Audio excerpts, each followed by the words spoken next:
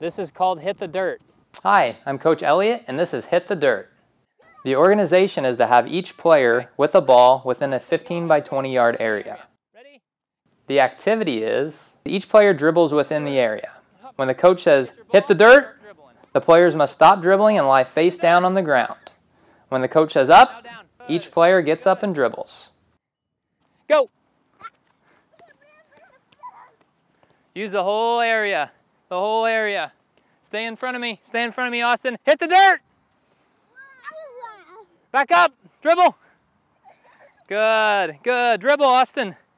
Dribble. Good. Hit the dirt!